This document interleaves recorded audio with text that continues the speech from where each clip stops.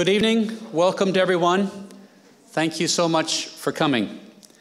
We're really privileged this evening to have with us Dr. Mike Edwards, who will be formally introduced later, speaking on the topic freedom, friction, and the future of knowledge for social change. Some of you may remember Mike, who received an award in this room 2 years ago, the IKEA Award and the Gandhi IKEA King Award for his contribution to peace building around the world. Thank you all for coming. This plenary event is held in relationship as part of a two-day workshop which we have going on here at the Coady Institute around the theme of research for change. What constitutes research excellence when you start involving communities and civil society organizations? This whole theme of how to link out to communities, how to do research with communities, of course, has been important to the Coady Institute's history. It's been part of St. FX and its commitment to service learning and community engagement over the years. And it's very important to researchers and colleagues from around the country. So we're very pleased this evening to have with us, in addition to the St. FX community, about 25 researchers and civil society researchers from around Canada who are here for this workshop. Very happy that our Coady Institute diploma participants have joined us. I think you'll find this relevant to your work. We welcome members of the St. FX community, Dr. Riley, Dr. McLaren, other faculty and students and staff. We certainly welcome a number of you here from the community of St. FX as well. In addition, this is being webcast live, and the word has gone out quite broadly to the IDRC community and to the Coady community. And so welcome to those of you who are coming on live. We will explain afterwards how you can also participate in the question and answer period. We're particularly pleased that this conference and this plenary is co-sponsored by the IDRC. Those of you will know IDRC is Canada's International Development Research Corporation. It's played a very important role in promoting development research around the world. And we're very pleased to have a number of the members of the IDRC team with us, and that Coady and St. FX are partners with IDRC on this project and a number of other projects. So with that, I would like to welcome you again, but also welcome Dr. Ann Weston, who is the Director of Special Initiatives, including the Canadian Partnerships Program from the IDRC, who will say a bit more about today's topic and introduce our speaker. Anne, welcome.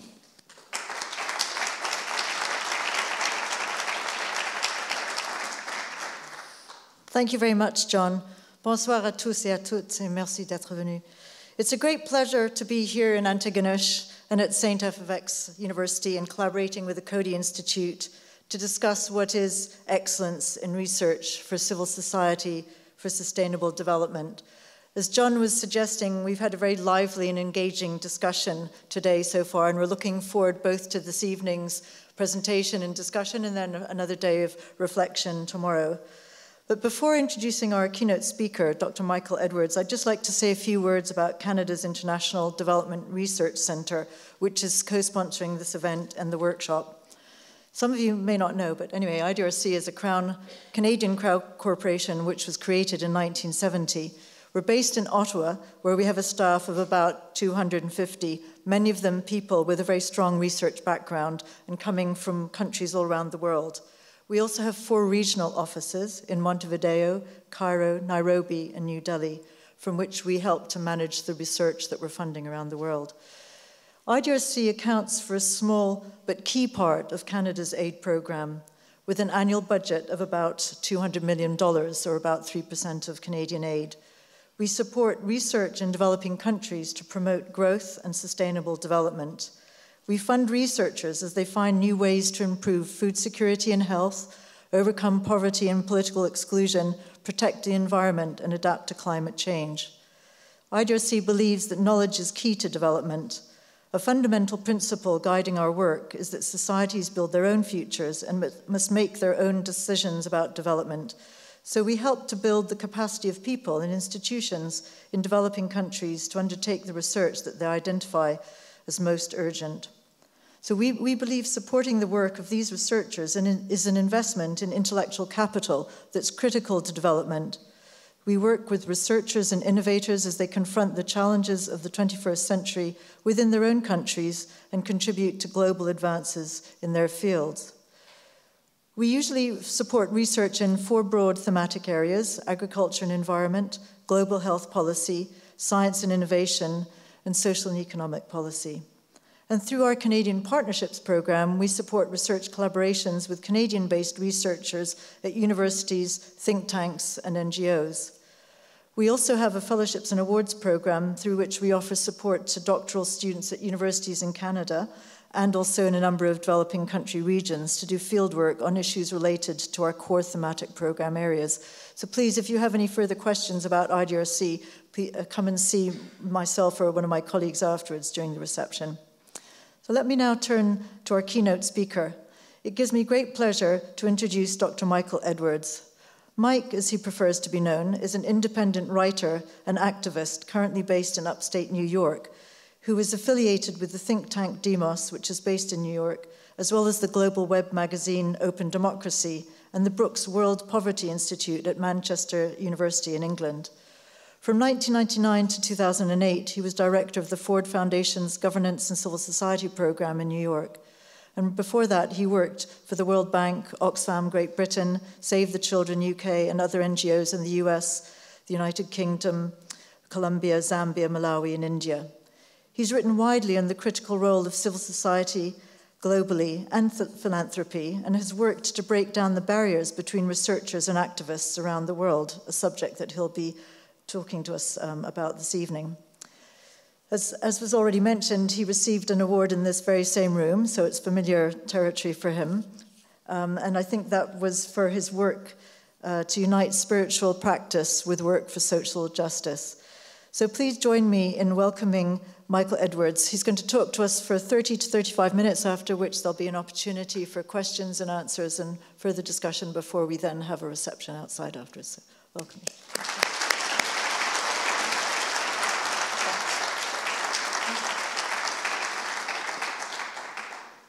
Well, thank you very much, Anne and John. Thanks to IDRC for bringing us together for this week. A warm welcome to everyone in the hall, to everyone who's watching on the webcast, and also, I understand, on local community TV. Thanks for coming or tuning in, whichever media you're tuning in on. I'm here, I suspect like many of you, for a simple reason, because I believe passionately that the pursuit of knowledge is fundamental to the transformation of society in the image of democracy, love, and social justice. But exactly how that works, how knowledge and social change are connected to each other in concrete terms, is a hugely challenging question that I've been struggling with, and I mean struggling with my whole working life. I'm not here tonight talking as a sort of magician who can pull rabbits out of hats to answer the very complicated dilemmas that we are struggling with in our workshop and more widely in our work. But I do have some ideas and experience which I hope can be useful, and in the next 30-35 minutes I'm going to share them with you and talk a little bit about the challenges as I see them that lie ahead.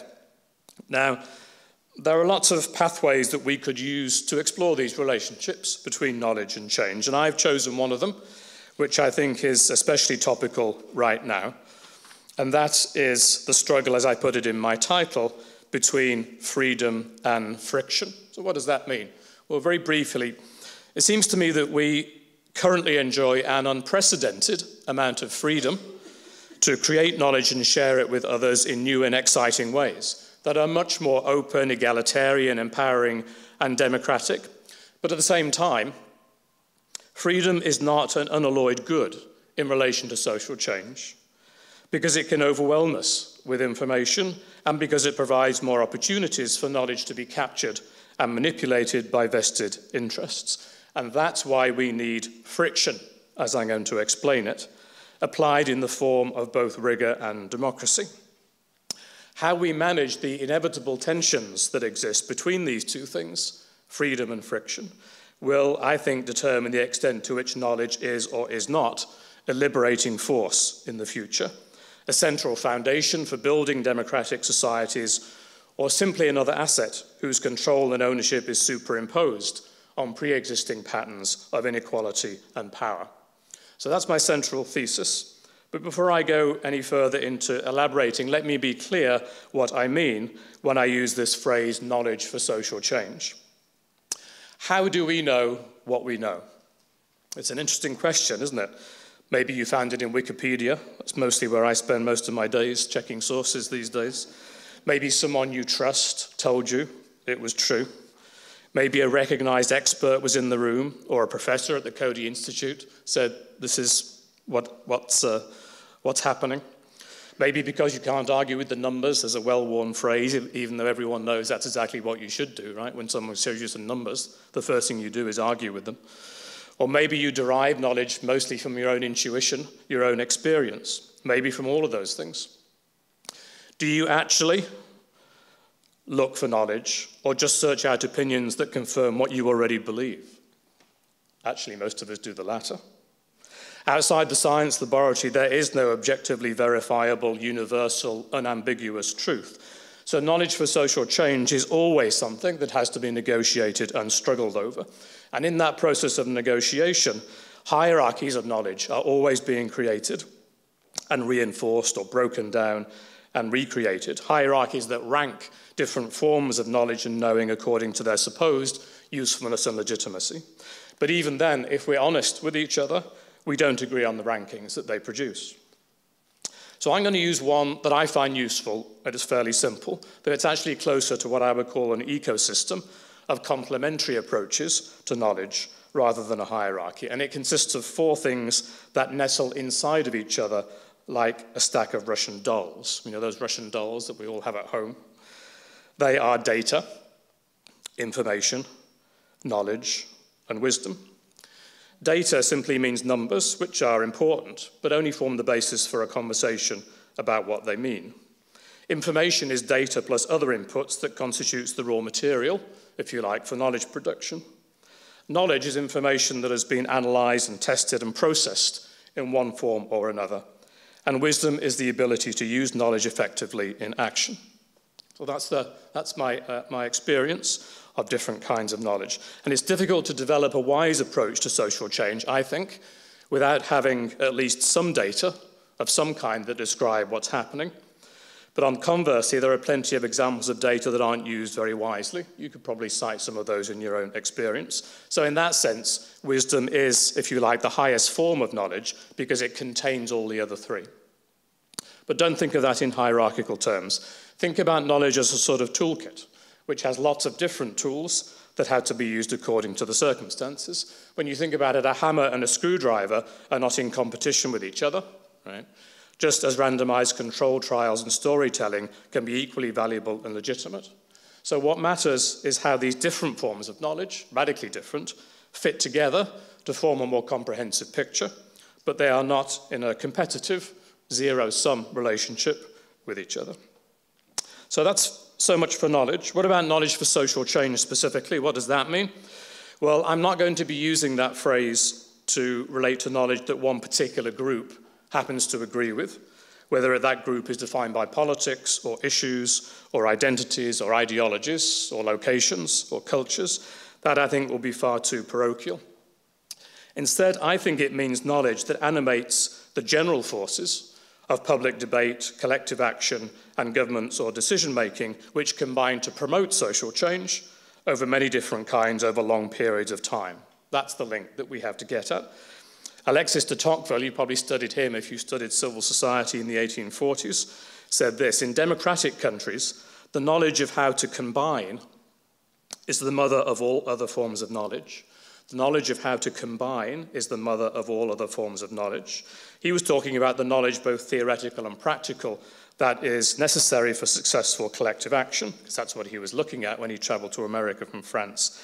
at that time. But I think the same observation applies to the different forms of knowledge that are required to equip people to participate effectively in democracy, community building, social accountability, public policy debates, or simply understanding who they are and what's going on around them as a precondition for successful social action, what's been described as civic or public knowledge in some quarters. Knowledge of this kind doesn't automatically shift power relations or produce social change, but without it, no social change is possible because the processes that underlie it will be irredeemably weakened or eroded. So, knowledge for social change consists of ecosystems of data and information and knowledge and wisdom that are used to animate the public sphere and support the agency of people who want to change the world for the better. Now we've sorted that one out, pause for breath, phew. Let's move on to consider the struggle between freedom and friction that provides the context in which these processes are taking shape. I think for anyone who's involved in the world of knowledge, these are very exciting times. And that's principally because we have more freedom than ever before to invent, to create, to share, and communicate with one another. Obviously, the impact of the World Wide Web and social media of different kinds has been tremendously important in this respect. And although information technologies, we know, have some ambiguous social and political effects, that's true, it's indisputable, I think, that they lower the costs and increase the speed, ease, and reach of information exchange, enabling an unprecedented level of access to knowledge, assuming, of course, you have an internet connection. That's one big assumption. But it's also true that other forms of experimentation are growing. There are lots of new and different ways of producing and communicating knowledge that don't have to be restricted by conventional boundaries. Co-creation, creating knowledge together, is much more common nowadays, made easier by techniques like data visualization and storytelling, participatory theatre, many others, which don't require, if you like, the same credentials and training that conventional knowledge production does. It's also true that the production of knowledge is experiencing the same process of what's called disintermediation that's common to other forms of production in the modern economy. That simply means that large intermediary institutions, like the one we're sitting in, universities and think tanks and even perhaps NGOs, are being challenged and may eventually be replaced by new kinds of knowledge organizations and knowledge brokers like distributed networks that look and act very differently. And that's especially important at a time when higher education is moving in some quarters more towards what you call a corporate model that delivers highly specialized and profitable knowledge to other academics or on contract to governments and businesses on the one hand, and much more basic knowledge, or perhaps just information, to students at the lowest cost possible on the other. They're not here, of course, at St. Francis Xavier University, since Moses Coady would come back from his grave to haunt you if you move in that direction. But in many other parts of the world, it's true. The social change role of the university, and I would argue other formal knowledge institutions, is gradually being eroded. But so what? You could argue that that trend is, in any case, being counterbalanced by the explosion of knowledge communities outside of formal education, especially as those communities tend to be populated and animated by a different knowledge culture, particularly, I think, among younger people who are much less comfortable with traditional hierarchies of knowledge production or fixed standards of legitimacy and rigor. And that's actually great news for disadvantaged and marginalized communities or people who are outside the loop of those formal education institutions. Now, of course, there are some threats to this freedom and diversity and experimentation from some quarters. I'm not ignoring those. Government censorship and increasing surveillance, for example, and because the infrastructure of communications, including social media and the web, is still owned by large corporations. So eventually they will make that, they will influence the process of knowledge production because they own the infrastructure through which we create it and communicate it. But even then, it's going to be very difficult to block the emerging processes of knowledge production and sharing that are emerging because they can simply move elsewhere. You close one down, another one opens up. So increasingly, the message is clear. If you want to create knowledge, then go ahead. You don't need to play by someone else's rules any longer. And believe me, I know what an exciting prospect that is. I actually launched a new web magazine in July to tell the stories of people who are transforming their societies. It was started for peanuts, it runs on a shoestring, it's totally open access, and it's already reached over 250,000 people in 115 countries in 3 months. Check it out at opendemocracy.net/transformation. That's my first and only advert for the website. But it's exciting stuff, and you can do it with very low overheads, although it's hard work, I have to say, for the editors. So, and here I'm looking at everyone individually, if you are not making the absolute most of the freedom that's now available to all of us to generate and communicate knowledge for social change, then get moving, because otherwise it will pass you by. Those exciting opportunities are exploding all over the place, but are we involved in them? But, and it's a very significant but, freedom is not an unalloyed pleasure, and it doesn't by itself solve the problems of knowledge for social change. And there are 2 reasons for that. The first is that it's increasingly difficult to make sense of information and channel it in the right directions when there's just so much of it about. It's that proverbial problem of drinking from a fire hose. You know, you just can't absorb the vast amount of information that's coming your way, let alone process it into knowledge or wisdom. So you have to ask, if that's already the case, why make that problem even worse by generating more of the stuff? Why do we keep on generating more and more information if we can't process the stuff that we already have? To be a bit more provocative, I think on pretty much every issue that's important in social change terms, it's not actually that we lack information or even knowledge about what we have to do, or what we could do, or what the options are. The problem is that the knowledge we already have is ignored or disputed. But maybe that's inevitable, because the more information you have, the lower the barriers to entry, the more accessible it is, and the more filters you're going to need to check facts, scrutinize statements, make advocacy claims more transparent, balance different views, ensure that there are no missing voices, or simply make more sense of all this stuff to process the raw material along that chain from data to information to knowledge to wisdom. And because we have a volume problem, we also have problems of speed and superficiality, because time is squeezed out, attention spans are shortened, and short-form argumentation is prioritized. Welcome to the world of the summary of the summary. The executive summaries on all those reports eventually will be just a paragraph, then a sentence, then the 140 characters, probably, on Twitter. Welcome to the world of the mandatory op-ed that's posing as a substitute for the essay. Welcome to the world of front-loaded books that publishers increasingly demand because they know that people will only read the first chapter if they read anything at all. Read Less, Know More is the title of a new series of short books from The Guardian. Puts it in a nutshell. Read less, know more. If you thought that getting your message across on social media, like Twitter and 140 characters, was tough, then try the new generation of text apps like KakaoTalk and WeChat that are taking traffic away from Facebook. And if you don't know what the hell I'm talking about when I'm using these words, then find someone under the age of 25 at the reception afterwards, ply them with a glass of wine, and ask them what the hell the guy was talking about at the podium. Once I was a scuba diver in a sea of words, writes one critic. Now I zip along the surface of knowledge like a guy on a jet ski. Once I was a scuba diver in a sea of words. Now I zip along the surface of knowledge like a guy on a jet ski. Who will have the time, the commitment, the courage to delve deeply into the world of knowledge for social change under such conditions, and what might we lose as a result? Speed and convenience don't lend themselves to the interrogation of assumed truths and uncontested facts. Who needs an editor when everyone has a blog or can submit material to sites like Huffington Post that accept or reject it virtually unchanged? Who needs peer review when publishers are more interested in controversy in your clout score? Indeed, who needs a university, an institution that may end up as outmoded in the next century as the Encyclopedia Britannica is today? The second problem with unprecedented freedom that we enjoy is that it creates more opportunities for knowledge to be used or misused or abused or manipulated for political, ideological or commercial ends, and not for social change. Those who celebrate freedom always see an emerging knowledge commons, but a knowledge industry might be more realistic, given the world that we live in.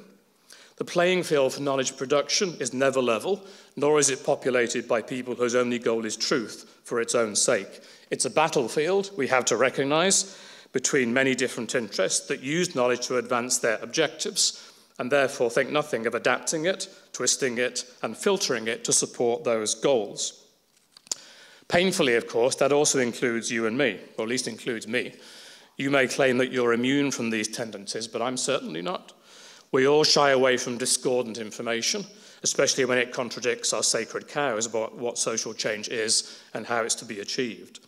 But the art of thinking is supposed to be painful. It's supposed to be difficult, because that's the only way our assumptions will ever be exposed and tested. Now, some of this manipulation is straightforwardly commercial. Paying to promote one of your posts on Facebook, for example, whether it's $30 or $150, whatever it is, regardless of the content of the post, it's how much money you have to promote it that's what matters. Or what Wikipedia calls non-neutral editing, which basically means people being paid to promote particular things on Wikipedia under the guise of independence and neutrality. Or take the email I received last week from something called the Banner Alzheimer's Institute in New York, inviting me to a briefing and promising to pay me $100 if I wrote a short blog post afterwards. Thank you very much. I thought it was only when I read the small print that I found that the Institute was linked to a drug company called Genentech, which is pursuing trials of a new drug at Columbia University to treat Alzheimer's, and that my blog will be expected to extol its many virtues.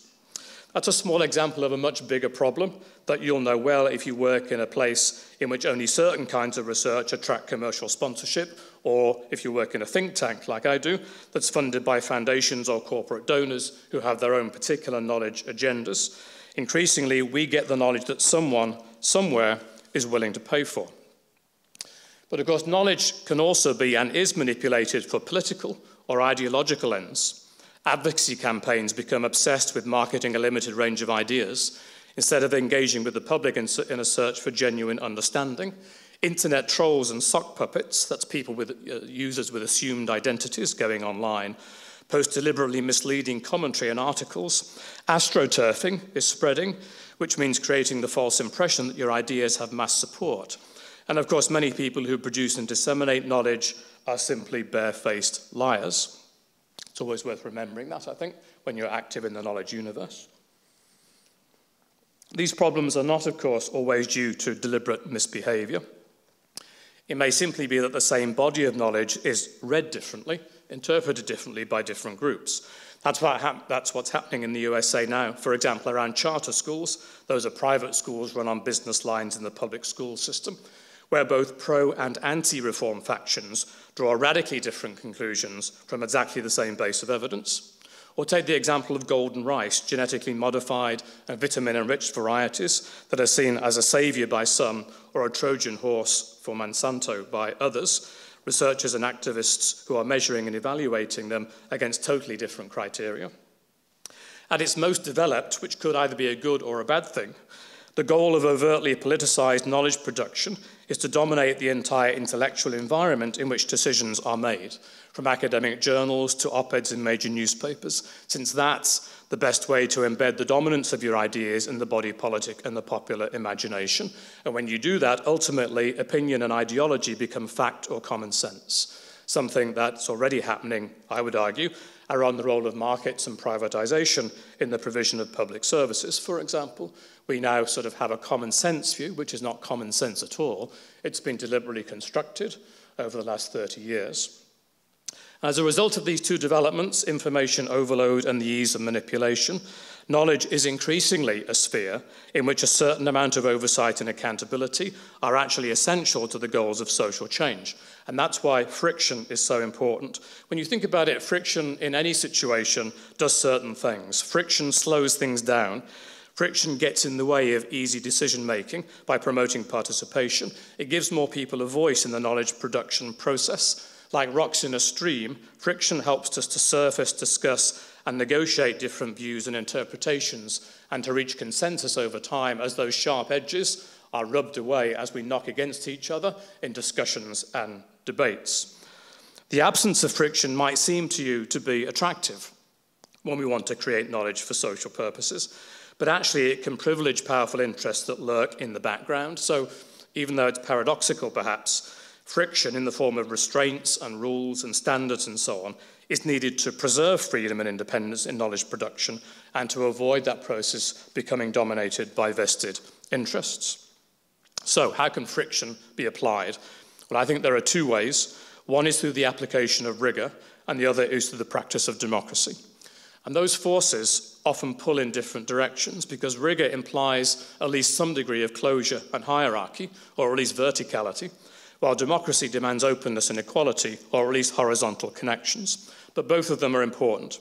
You could say that these tensions are actually embedded in the very nature of the work we are doing, especially if, like me, you're a social scientist. That's a phrase that trips sort of comfortably off the tongue, social science. But I have to stop myself and remember that it's actually made up from two separate and very different words, the social and the scientific, that are woven around competing or contrasting strands of DNA. It may sound anachronistic to you to defend ideas about academic rigor in a conversation about knowledge for social change, but that's what I'm going to do.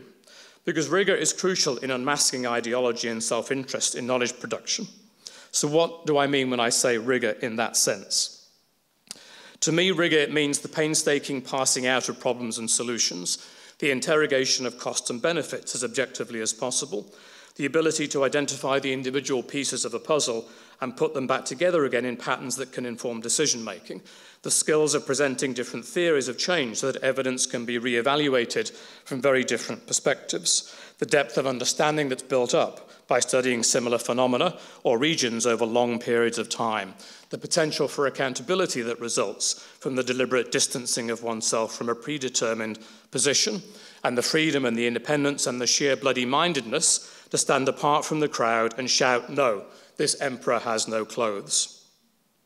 All those facets of rigor are essential for knowledge for social change, and they are one big reason why the involvement of academics and other trained researchers can be so important in research partnerships with communities and civil society organisations, the territory that we're discussing in the IDRC-sponsored workshop over these 2 days. Rigor, of course, is not the exclusive property of the university, but it may well be easier to practice and protect there despite the trends towards corporatisation I highlighted earlier. Now, of course, this kind of friction can also work against social change. I mentioned censorship earlier, but we should also recognise the trends in philanthropy and foreign aid and so on towards a more technocratic approach to knowledge production, even what one writer calls quantiphilia, the privileging of numbers, the love of numbers, the fetish for numbers as indicators of rigorous research. As donors and governments, as they are all over the world, move more and more towards payment by results and value for money and so on, how those concepts are measured and interpreted become crucial questions, crucial political questions in the process of knowledge production.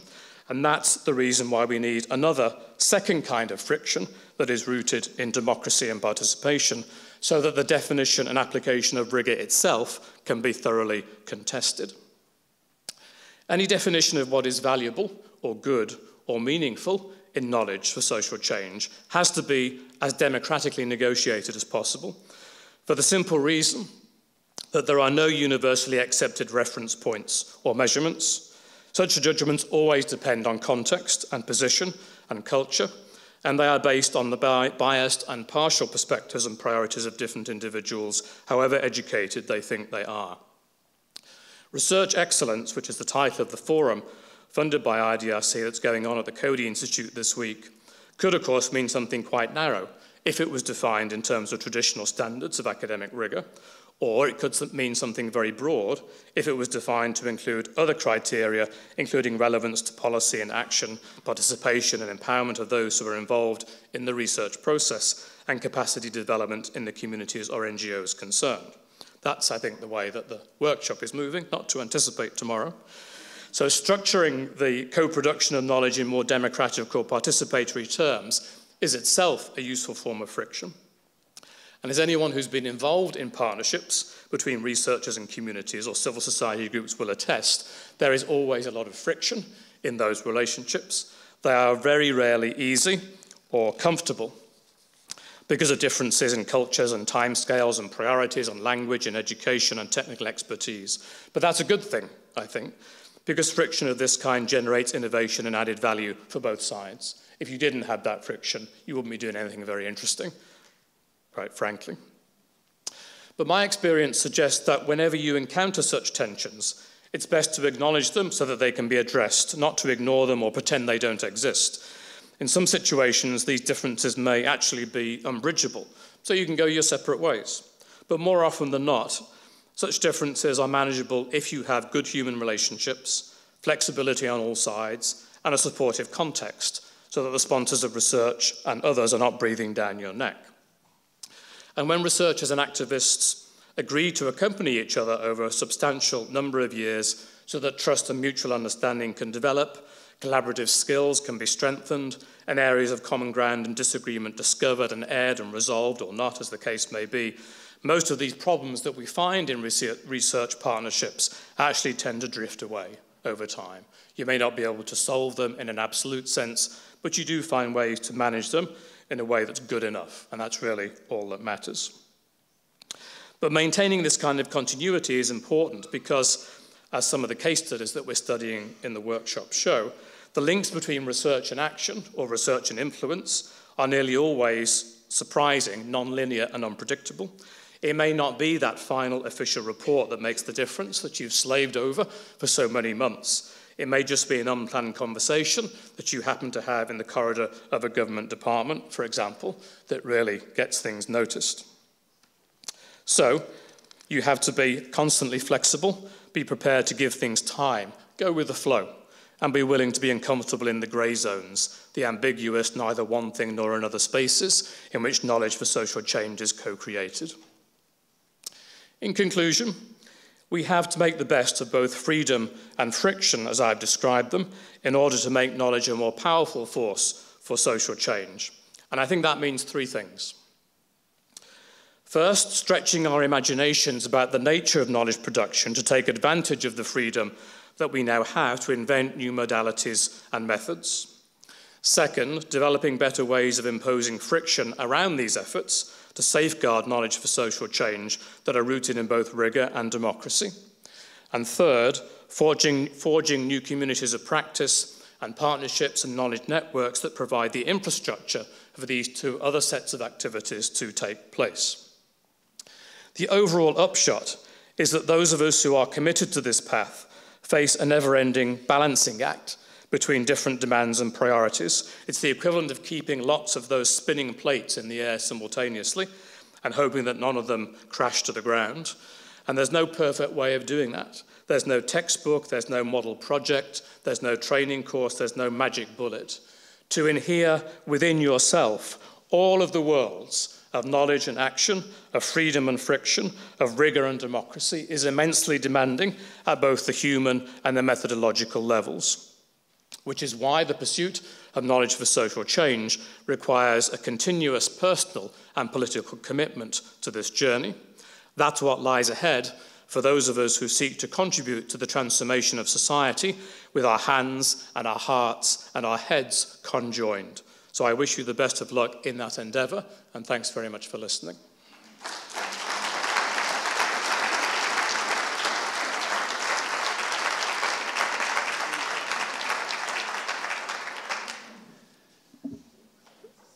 Thank you very much, Mike. I almost feel like saying, would you read that again? Because you gave us so much to think about at quite a high level.